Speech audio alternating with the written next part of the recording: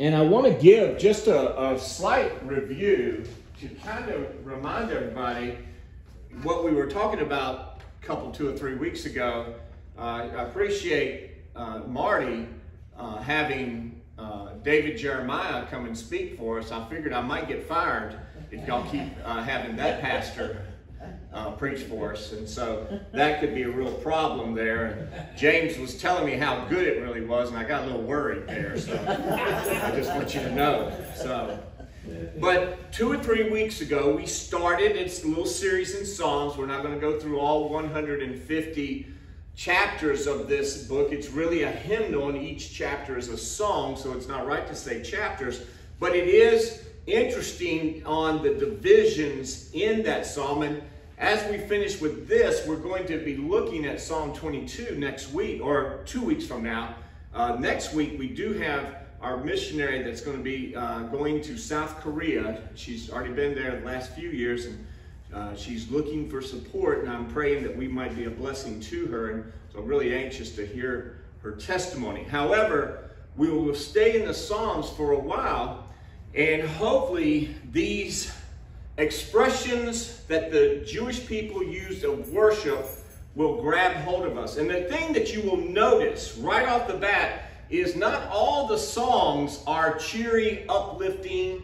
There are some that have a very real and stark contrast to the way that modern Christianity wants to be. And I think that's a problem. We need to, especially as Christian leaders, be able to tell people what is real. God doesn't hold back. Rahab is in the lineage of Christ. Ruth is in the lineage of Christ. But we still know them as idolaters and adulterers. Rahab the harlot, Ruth the Moabitess. And we are who we are in this life. And I know our tendency is to kind of whitewash things. God doesn't do that. We're forgiven if you know Him. Your sins are as far as the east is from the west. But what has happened to us in our past, now listen to me, makes us. Right. And even though God has forgotten our sins, we know what we are capable of. And so the songs will sing to that. And they will sing to Psalm 1, as we were in a few weeks ago, was extremely amazing. But we saw the contrast between the godly and the ungodly. The godly were so blessed.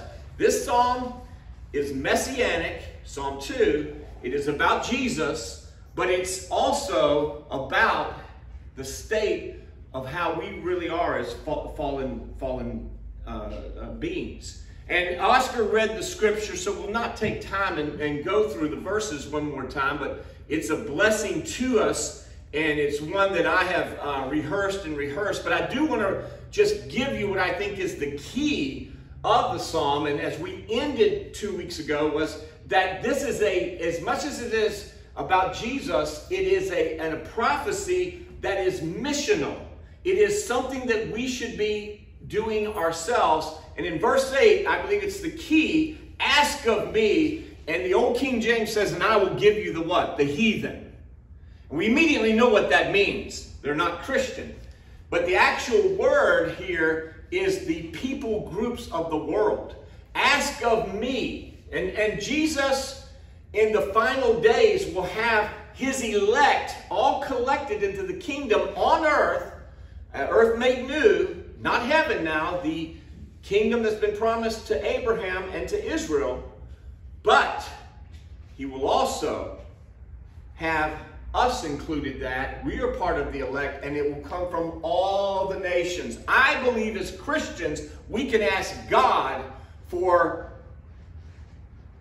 all the peoples of the world that they might come to Jesus Christ. Even though you may not know their language, even though you may not eat their food, even though you may not be familiar with their culture, get this, you can have the common denominator that we are all from Adam and that we're all fallen sinners. And we can have that chance. And let's be honest, if anything, yes, we've seen our country, and we spent a lot of time on this, lost. But one thing that is good is America has become more of a melting pot than ever before, and the nations have come to us. Whether it be legal, illegal, I don't care. Don't get into the politics of that. This world is not my home. I'm just a passing through. Amen. My home is somewhere beyond the blue. Susan, that's my quoting of poetry for you, okay? I just want you to know that. But we can be missionaries in these dark times. And I want you to know that we saw this here. That's the key. And we really only got to the first point, the only true king, Psalm 2, 1-12. And these are breaking down the responses here. Humanity's purpose, it's full of sin, and we see that. Heaven's purpose, heaven speaks because of that purpose, and then humanity is subjugated. And that's in verses 10-12, and that's how this hymn is really broken out. We only got through humanity's purpose, and just as a way of a little bit of review, just so you'll get it just in a minute, we need to feel, and I said this quite starkly, that the loss of America and what we've seen really ties into verse 2 and verse 3 when it says we are rebelling against God and we are bursting the bands asunder. What that means is the bonds of the promise of what started as a foundation. Now in the Hebrew hymnal, they meant it as Israel, right? But in the starting of our country, we could say the same. We had, not everyone was Christian, but we had at least deists in the founding of our country. And you could make the case that Thomas Jefferson and Benjamin Franklin were Christian, but they had godly values. They wanted to see society there. And we're seeing all that gone and just wiped away now. And I know it troubles us. But what it really is the rebellion, much like Israel had, where the bond that they had with God, the bursting of the bands asunder, and we're now angry and we're going to take God on. And you tell me that's not the country you live in now. I believe it is, isn't it? We get frustrated with that. Listen, the ballot box is not going to change that. The fall election is not going to change that. My goodness, they've got people putting 2016 candidates up and saying, in this named candidate we trust. And that is a blatant blasphemy of Scripture. And we see this, it doesn't matter if you're left or right, we are seeing a change that has happened to where common decency and the expression of true statesmanship, stateswomanship, is gone. And if you saw the cab driver in New York City getting beat to death today, and the kids videotaping it, and they killed him. Excuse me, not today, on Friday. It broke my heart. And they were laughing about it. And this was a man from Northern Africa who had brought his family over. And these teenagers, 2 girls and 2 boys, just stomping him to death on the streets. Don't think that our nation is not reaping what it has sown. And we know this. And we've seen this going on for the years. No nation can survive what we have sown. It's not that will it come back and we're praying for revival. There's a line of demarcation for a people. Now, within a nation, there can be a remnant.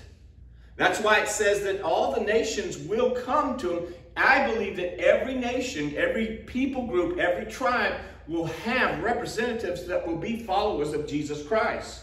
But as a country, you go to a point to where you've gone too far. I see this all the time. I want a country like I remember that had values and respect and common decency. But it's gone. I'll tell you how it gets home here. And where I work at, you know, most of you know I work with seniors. But it can be in the churches too. I'll hear them complain about this loss because they remember what it was like when they went to bed without having to lock their doors. Y'all know what I'm talking about? But they'll get upset about that and they'll blame the younger generation. And the younger generation, of course, blames the older generation, don't they? I tend to lean that way in that direction with them, because here's our problem. I go, I agree with him. So, and then I'll say, you want Christian values back instated, right? Now y'all look up here with me, because I'm not even going to the notes here. I'm a little off script, okay? As you know, I tend to be. But they'll look at me and they'll say, yes, of course I want Christian values. I'll go, great. I'll see you in church Sunday morning at 10 o'clock and 11 o'clock. Well, you know, Pastor, I don't want to go out and get out. And I'm sorry. I have my church on TV. You know how many times I've heard that in the last 2 years for COVID? But the same group of people, and I'm talking many, they don't mind meeting at HEB for church. They're getting their groceries, aren't they? Y'all hearing me? Now, we have to set the example, and we should be diligent in this. But the line of demarcation, and that is for the elect's sake and the remnant. You're going to hear me change my preaching over the next few months to where we're not praying for national revival. We're praying for revival for God's people. Revival for God's people is the key. Revival, you can't revive a dead person. It's dead. It's got to be made new and made alive and born again. Y'all hearing me? Can I get a witness? And until we get revived, there is not going to be that. And I know that there's been this fear of us falling into socialism and communism. Let me tell you, that's not our problem. That is not our problem. Socialist or communist, it doesn't matter. The country has gone way past that. We are in immoralityist. We are way past any form of decency. Some of those, we're headed for a dictatorship, and you know that the spirit of Antichrist is already here. Now, don't turn there. I want you guys just to see this here. Romans chapter 1 really bears this out as Paul writes to that great city that was controlling the empire, really great, tremendous control over Israel. But verse 21, it says, for although they knew God, this is speaking about mankind now, they did not honor him as God or give thanks to him, but they became futile in their thinking, and their foolish hearts were darkened. Verse 22, claiming to be wise, you tell me that's not what's happening today. They became what? What's it say there? That's right. And then and they exchanged the glory of the immortal God to images resembling mortal man. We surely worship self, birds and animals, and we all want to see that power of the animal kingdom, and they grasp to that. And then people would say, well, that's the totem poles and idol worship, and I understand that, but there is that going back to nature that's almost worship now. And then though in verse 24 it says God gave them up. Therefore God gave them up. The old King James will literally call this anathema. It will call this to literally a point of no return. To the lust of their hearts, to the impurity, to the dishonoring of their bodies among themselves, because they exchanged the truth about God. Here, the truth about God, they traded it in for a lie, and they worshiped and served the creature rather than the Creator, who is blessed forever. Amen. But notice verse 26, for this reason, he mentions it again, God gave them up. Okay? That's the term there that's put, that you've gone past this. As a people, to dishonorable passions, for their women exchanged the natural relationships for those that are contrary to nature. And then it says, and men likewise gave up the natural relationships with women. And there are people that will argue these passages to death. It is as true as is true. What we saw 50 years ago, we are now reaping today. And we're consumed with their passions. God has begun to give up on us for one another. Men committing shameless acts with men and receiving to themselves the due penalty of their error. And you know, I preached on this about 2 months ago. That's not why I'm mentioning this. It's just in the context of what we're talking about. And since they did not see fit to acknowledge God, God gave them up. That's 3 times that we've seen this term. What's the word in the old King James, by the way? When it says God gives them up, he what? Go ahead. Reprobate mind. Reprobate. Yeah, okay. Y'all know what I'm saying. God gives up. All this stuff about God not letting go and all this, no. There is a group that has taken the country and taken the people groups to an area to where it's become reprobate. And what that really means is the removal of the conviction of the Holy Spirit. I'm suggesting to you, we've crossed those bridges, and now those bridges are burned. And what I'm praying for is the remnant to get revived. Because it's not, till the Lord tarries, it's only going to get worse. Look at verse 29. They were filled with all manner of unrighteousness, evil, covetousness, malice. And they're full of envy, murder, strife, deceit, maliciousness. They're gossips. Isn't that interesting? Gossip gets put into murder. How amazing is that? You slander their character, you'll murder them. Then in verse 30, slanderers, haters of God, insolent, haughty, boastful, inventors of evil. We're surely seeing that now, aren't we? Disobedient to parents. I love that in the sense that here we're seeing the beginnings of it. When there was rebellion in the home, no calling out for correction, and we've all seen it. The marriage is destroyed, by the way, in this country. It used to be honorable. It's not now. It used to be held in high esteem. It's gone.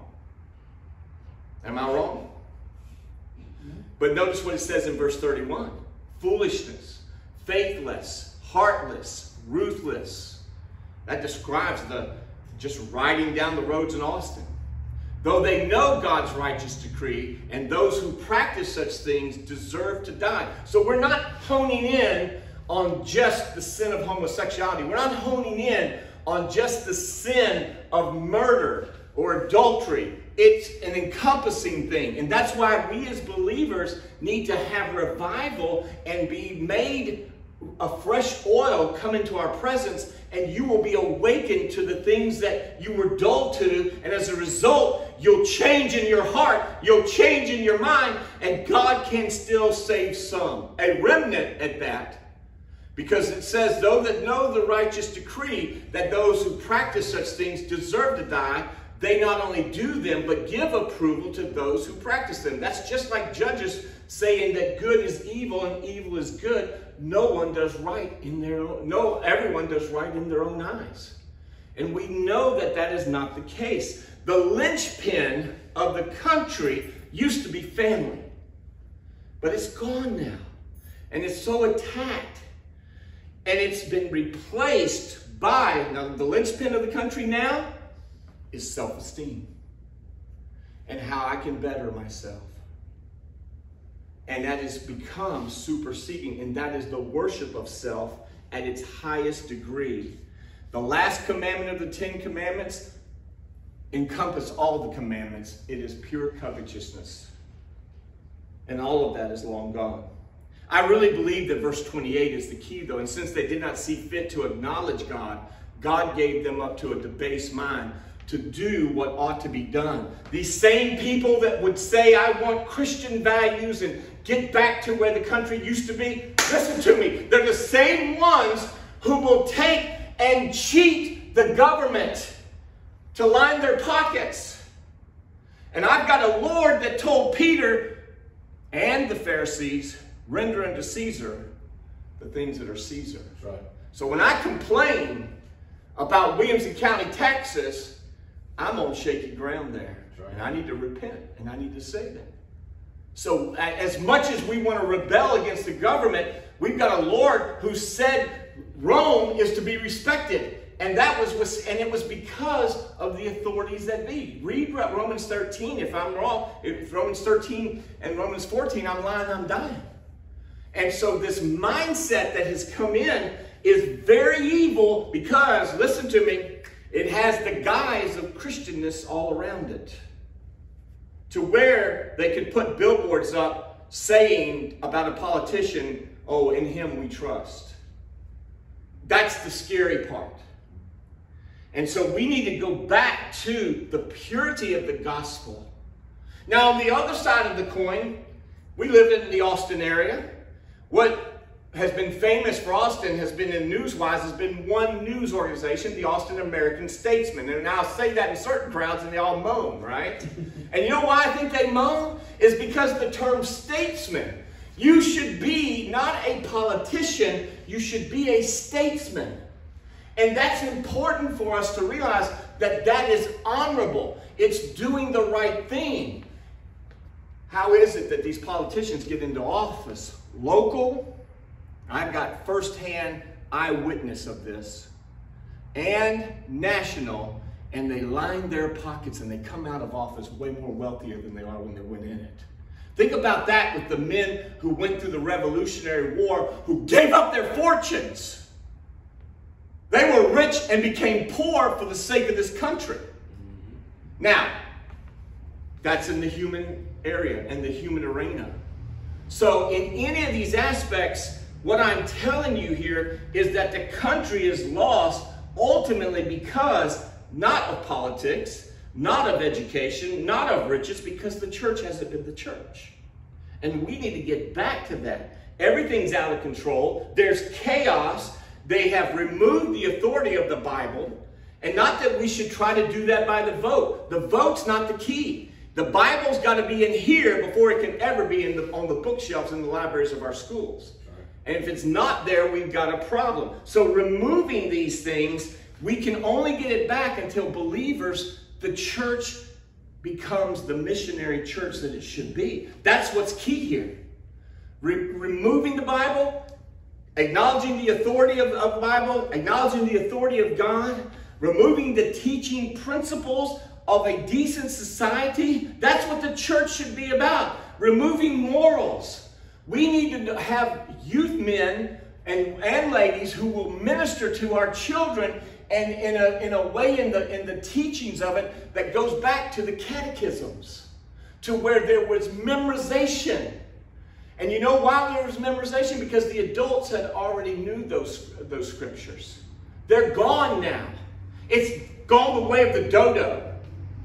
And it needs to come back. Oh, we got to simple things there. We've got to illustrate. There's nothing wrong with illustrations. I understand that. But there is something about getting the Word of God in us and a part of us. And that's what really Psalm 2 is showing in the rebellion of the people when we look at humanity's purpose. And that is so, so scary. I want you guys just to, the verse I didn't read, that starts it off in Romans is the wrath of God is revealed from heaven against all ungodliness and righteousness of men who by their unrighteousness, and the key to verse 18 is this, they suppress the truth. We need to be bold, not on your candidate of choice, not on America becoming Christian again, and I don't believe it ever really was. But we need to be bold on the truth, on the Word of God, and bring that into the people's. It's got to be in our heart, and it's got to be done with compassion, and it's got to be the removal of self-deification, and it may cost us great costs, but we're hoping that those bonds and those bands can be restored. It may bring extreme poverty to us as a church, but maybe the best thing that could happen to the church as the Lord tarries is go underground. Some of these nations that have been in the most oppressive, satanic areas have seen amazing growth of churches underground and creating issues for the government even as we speak. Not just in communist countries, but in Muslim countries. And it's not our Americanism that's going to change. Anytime we try to occupy a country, it's a disaster, isn't it? But let me tell you something. When Christ occupies a country, when Jesus is in there, it changes everything. Amen. And we've got to start by getting it here. And it's got to start right here in the church. We need to see that. And that's the rebellion of the human purpose. It really was verses 1 to 2. But if you'll see this in the second part here, in heaven's purpose. Because we know the sinful man. And we know what's happened. It's complete chaos. It's deviant. It's disastrous. But in heaven's purpose, we see a power that comes into play that we're not used to seeing. Because I'm going to tell you something. It's not an image of God that any of us would like. And that's God mocking. God laughing at the foolishness of mankind. And that's what he does. There's 3 times in the Bible that God laughs. All 3 times, it's during man's rebellion. And it's always against the loss. Only one time is there an emotional response from God when the Christians, or when believers sin. And you know when that is? That's when we sin, we grieve God. We grieve the Holy Spirit. It moves him to hurt. So much so that the writer of Hebrews doesn't say the word grief, but it says that as a result, it's like we're crucifying Christ afresh all over again. And that you should not go to seed on that and create a whole doctrine on that. Some have. But what it means is it's hurt him so much that it's memorable, the scars that he had for us and what he did for us by becoming sin for us on Calvary. So you have heaven's purpose in direct contrast to humanity's purpose. And it's important for us to see this here. Heaven's purpose here. Verse 4, God is sitting and laughing. He's mocking. It's disdain for what his creation is now rebelling. The pot is rebelling against the potter. And it's a strong, strong hatred for both. It literally is a result of that. At the end of verse 4, God sends derision. And what that word really means is he sends madness, insanity. You want to know why things seem so bad right now, that it's so topsy-turvy? Blame it on the drugs. Blame it on the sex craze culture. Blame it on all those problems. No. God has sent an evil spirit that has put us into derision. And that's what's happened. He's mocked us now, and now it's nothing but madness. That's good preaching, preacher. Amen. I'm going to amen me. If I'm not, no one's going to amen, Pastor Bobby. Amen. Y'all aren't amen, and we may be here a while, okay? Because that's good preaching. Amen, Bobby. Thank you. I'm just saying. It's tough to hear these things, but at the end of Romans 1, he says amen to all this. And so we see God's hands in the blackest of pictures. Your worst trial, your worst fight, the thing that has taken you down to the depths to where you wanted to abandon your faith, you wanted to end your life, is the time when God will shine the brightest in your heart. Amen. If you'll just let him. I promise you that. And so the hour is dark at this point in time for our country and for the peoples around here. But I promise you, there can be blessings that will be removing the curses. And that's what he does on a national worldwide basis. I spent a lot of time talking about the famines that are being predicted, not by some crazy preachers, but by the experts in the science of the growth of food. They said it's going to come in one degree or another. If left unchecked, it can be catastrophic. Because of the droughts, some will blame it on global warming and all of this. There's with God either blessings on the land or cursings on the land. And it all matters to Romans 1. Are you going to retain him, the knowledge of God in your life? Atheistic children, they'll be brought to a point to where they'll recognize God if they continue in their way. Because you got to know, Psalms 14 says, the fool has said, Proverbs 14 says, the fool has said in their heart there is no God. You'll be broken. There's no fighting this. So the blessings of the land can be restored and the cursings, and that's for any land, not just this country. But the bond has to be made. Otherwise, he'll place a bond of poverty on you that you will never know of. We saw it. Our forefathers of 2 generations ago knew it. And we still have people of the vestiges of that, but that's pretty much gone now. So it may be good for us to suffer, is all I'm saying. I'm not anticipating, I'm not looking forward to it. And I'm not saying it's at the time that Christ has to come back, although I believe it's near. But I know this, that as a result, this comes into play, and the only answer is verse 6. I want you guys to see what it says in verse 6 when it says, as for me, I have set my king, this is heaven speaking now, on Zion, my holy king, Amen. My holy hill. He sets up his monarch even still. Do you realize how dark it was for Israel's history when Jesus was born?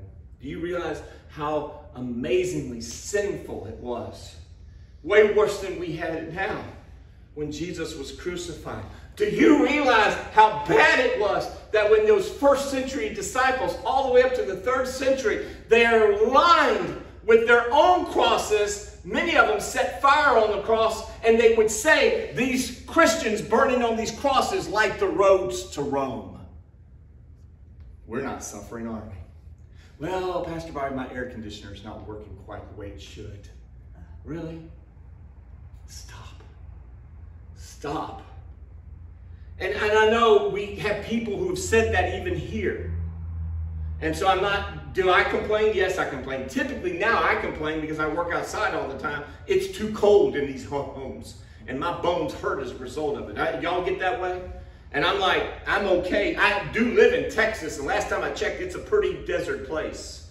Everything we got growing here was either implanted. Go back. This is where I really get to meddling. Go back 100 years ago and look at the pictures. You can't hardly find a blade of grass unless somebody had a well or a stream or a spring. Y'all hearing me? Everything else I see pictures of from the late 1800s, it was dirt. All you had was different shades of brown everywhere. Why do we think it's going to be any different? The whole world may turn into that if we don't change. If we don't get back to what it is. God's promised us in our lives. He's laughing, he's mocking, but he sends this madness. Psalm 59 puts it in a great, great way when it says here that his laughter will keep victory away from even the elect, and his mocking will bring about death, and there is no hope. Can you imagine singing that song in our praise and worship? Psalm 59. You look it up. Psalm 37 says that he is laughing because he knows that retribution is coming.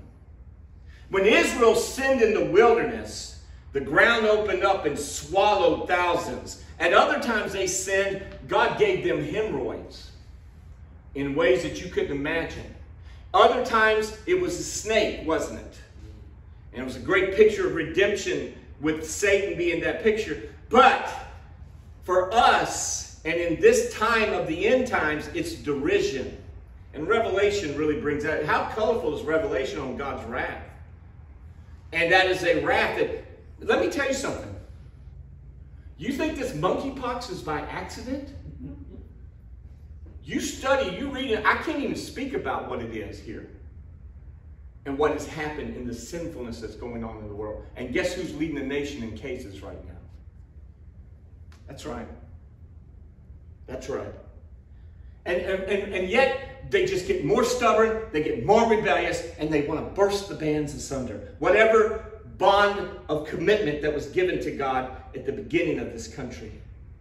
Then in contrast of that, what's amazing is verse 6, where it says at the end of the verse, and you've got to love this, my holy hill. That is the establishment of God's authority, the literally re-establishment of it.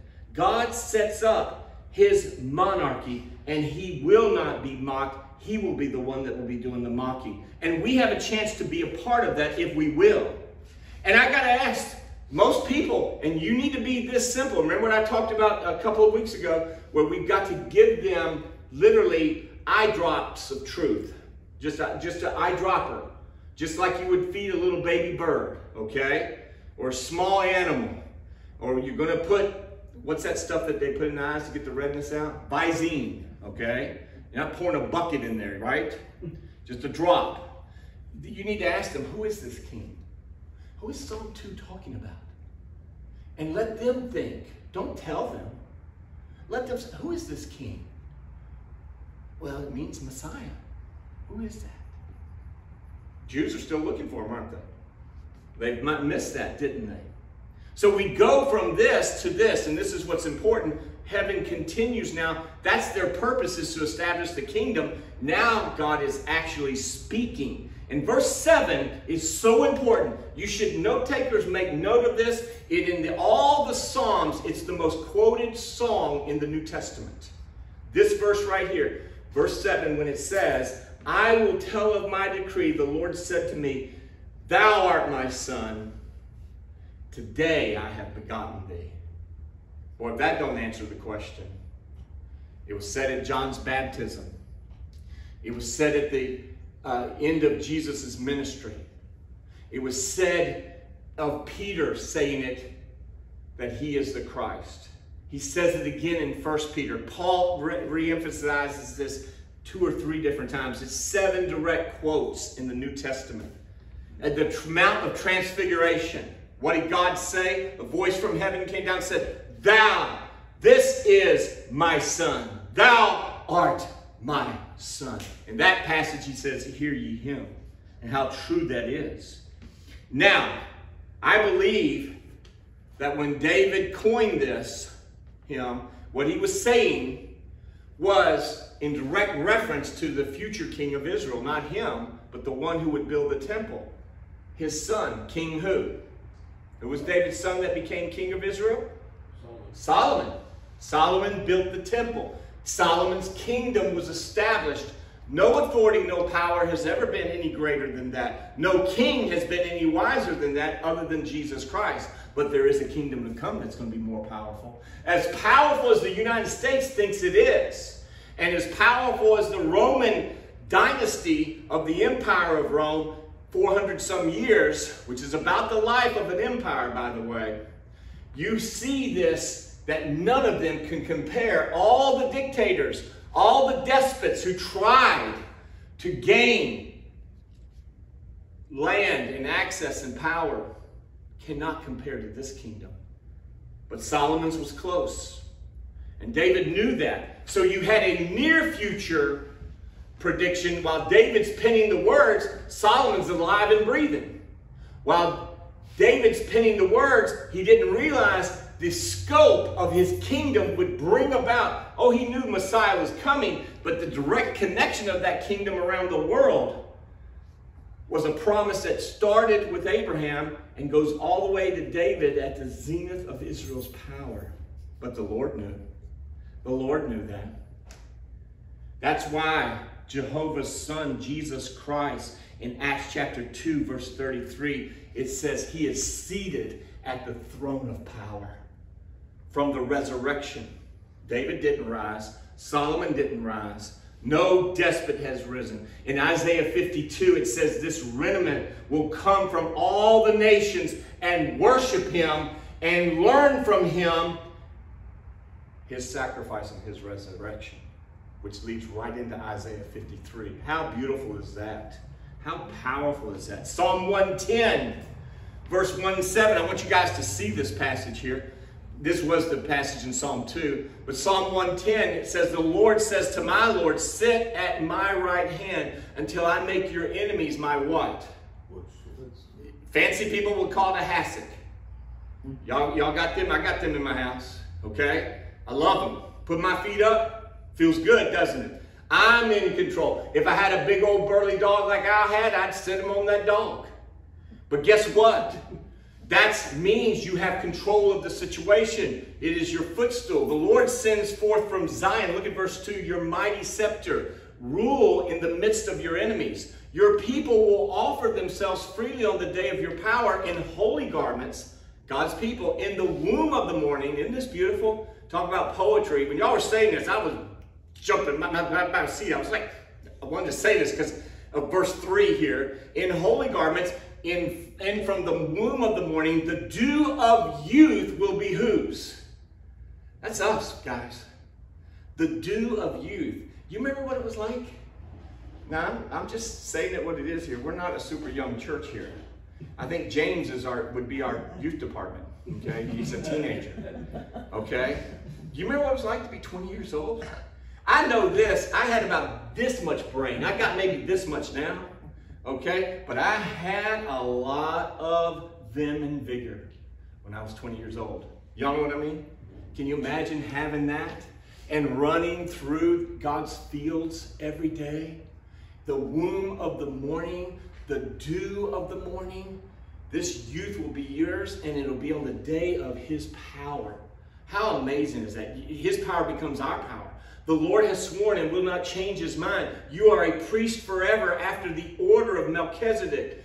The Lord is, and that's a priest and a king, by the way. The Lord is at your right hand. He will shatter kings on the day of his wrath. Now all of a sudden it changes, doesn't it?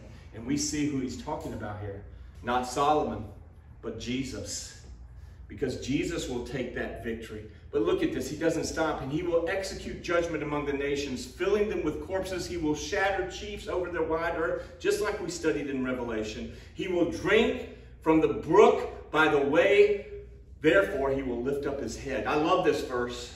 He closes out the psalm. Our Lord is a warrior. He is strong in battle. That's what he is. He's drinking with his eyes up, isn't he? The Lion of the tribe of Judah. Amen.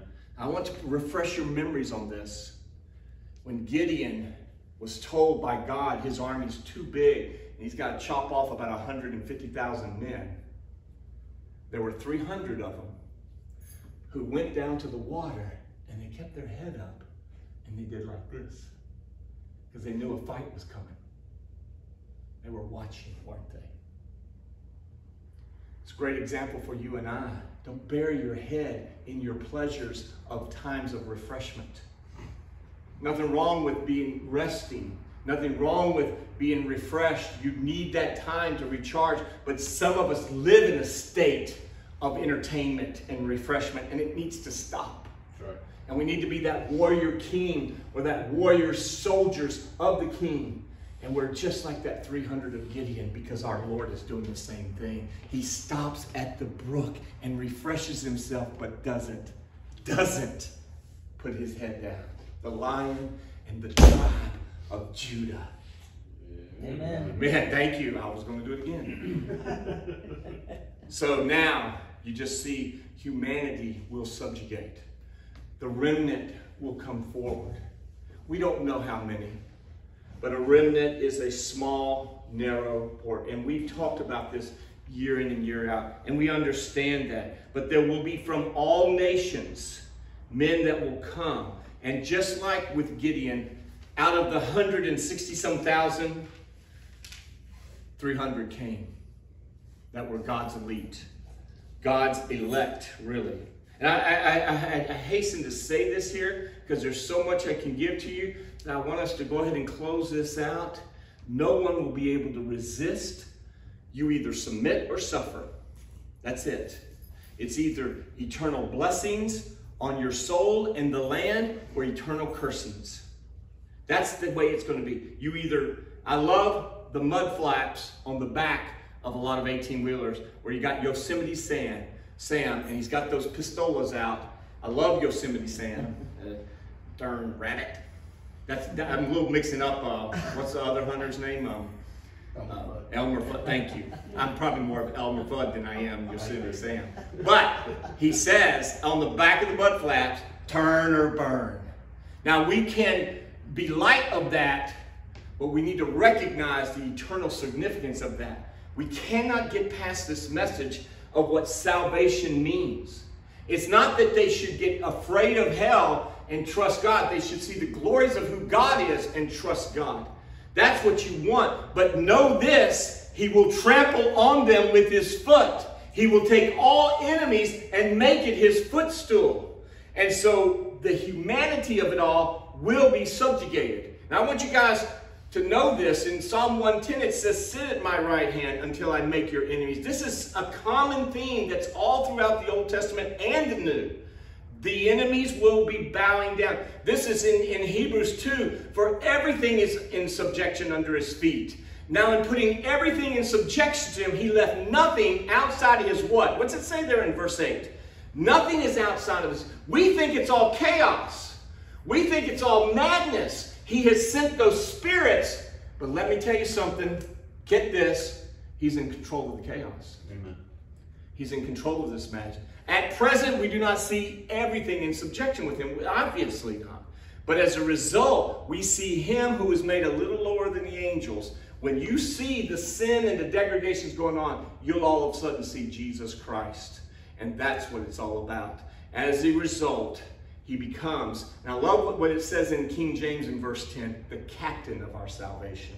That's the key. He's the founder. He's the captain of our salvation. That's not a church. That's not a special club. That's not a tribe. That's not a group of people who say they're the only ones.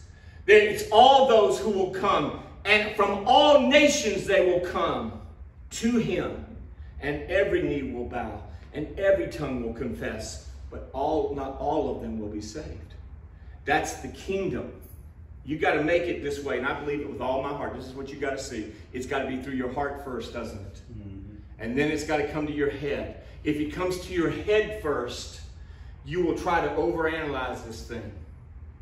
And it's not that complicated. It's simply giving yourself over to Christ and understanding the fullness of it. That creates this reverential fear that Oscar was talking about when he read the scriptures. There's no doubt.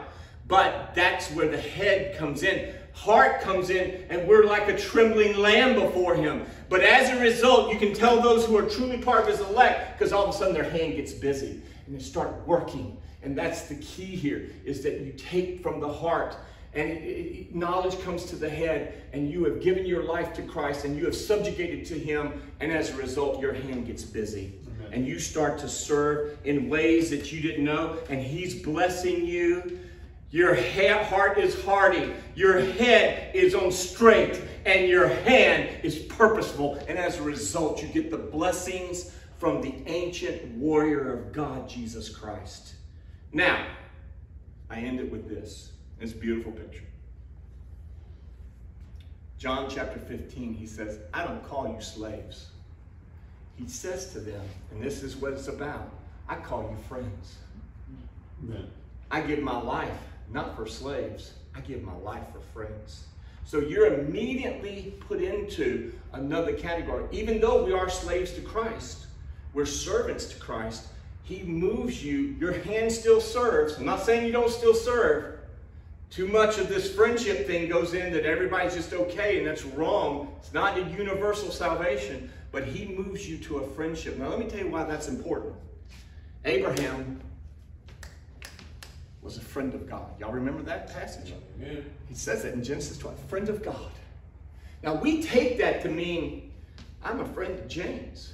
I'm a friend with Susan. I got a connection. Well, I got my family too. And that's more important than a friend. But I can tell you there is a friend that sticks closer than a brother. Isn't that what it says in Proverbs? But get this. That's even not the full definition. Jesus is saying in John chapter 15 the word friends. The friend of God in Genesis chapter 12 with Abraham, in the Greek Septuagint, the translation that Jesus was using was, it's the Hebrew Bible, but it was translated in Greek, and because Greek was the common language at that time. Some Aramaic, but they were not speaking, most of them did not speak Hebrew. So they speak in Greek. The Greek translation for friend of God is prince. It's nobility. It becomes something much more.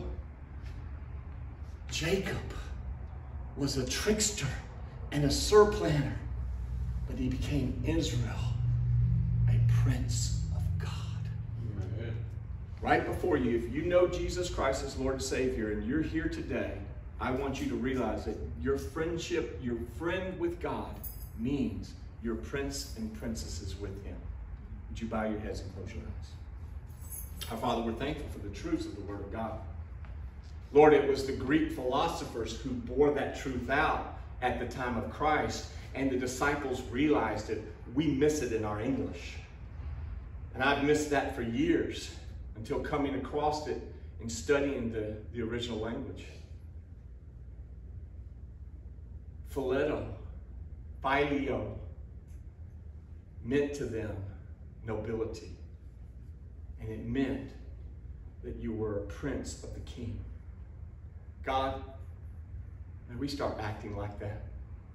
May we realize that we are a chosen nation, a royal priesthood that has been called into your marvelous light. And may we live like it each and every day. May we be the people that you've called us to be. In Jesus' name, amen. Amen.